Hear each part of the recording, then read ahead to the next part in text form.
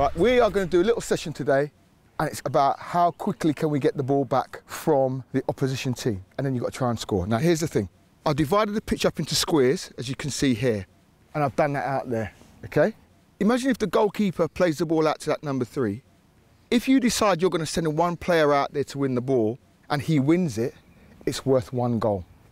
If you send 2 players out there and you win it, it's worth 2.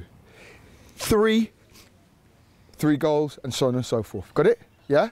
Okay. But here's what you got to think of. If you send too many players into this zone here, what might happen? What might the yellows be able to do? There could be space open. Could be space open, yes, you're right. What else did you say? They could switch the ball. They could switch the ball, yes, couldn't they? So you now need to think about how many players you're going to send into which square at which time to win the ball, yes? Okay? We're going to play from here. Here's the ball here, let's go, let's play.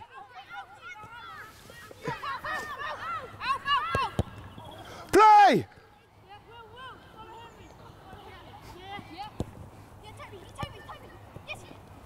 Well, 1.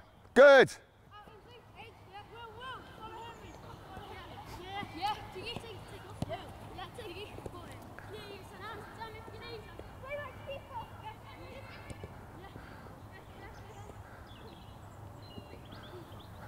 Go on, play, play, play.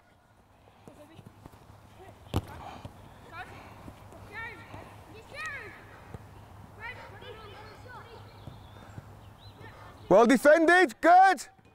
Oh, can you score? Go on, keep playing.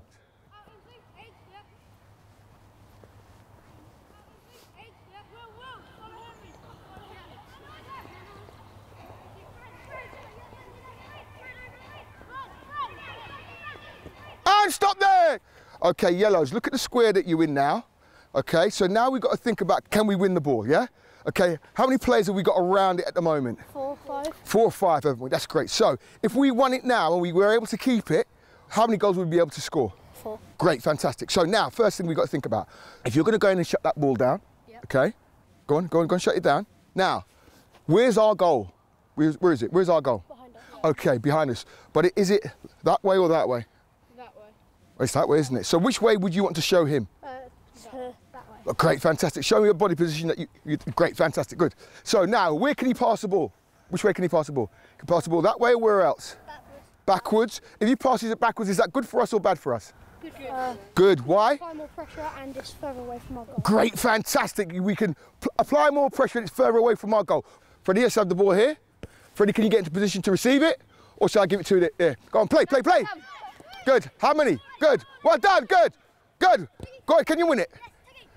Well done, Tiago. Go on, keep playing. You've won it, we've won it with 1. Good.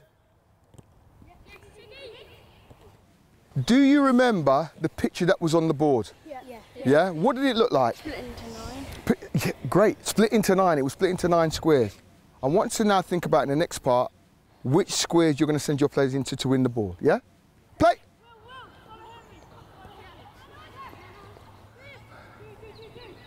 Well done.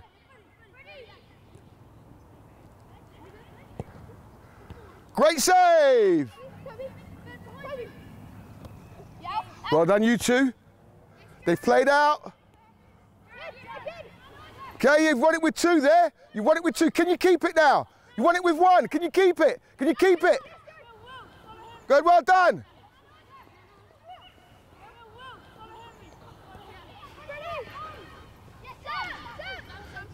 Go on, Sam, well done.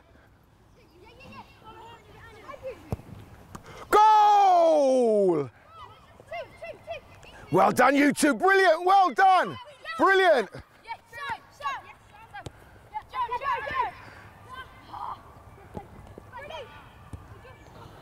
Okay, so here's a couple of things to think about.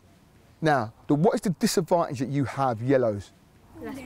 You have 1 less player, don't you? So you might now need to start to think about where you press the ball, yeah?